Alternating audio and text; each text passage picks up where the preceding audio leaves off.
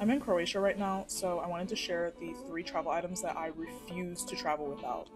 The first thing is an esim data plan. My preferred company is Ubigi, which is an app available on the App Store and the Google Play Store. And if you have an unlocked phone and you aren't using esim when you travel, you really should try one. It's going to save you so much money because there's no surprise roaming charges and no commitment.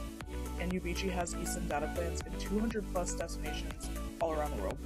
And it's the only app that's rechargeable even without using Wi-Fi, so it's easy to use and way more convenient than using a physical SIM card or pocket Wi-Fi. The second thing I want to talk about are these C bands or acupressure bands, and I get motion sickness so easy, I even get it when I play video games, so these are a lifesaver for me when traveling, especially by boat or car.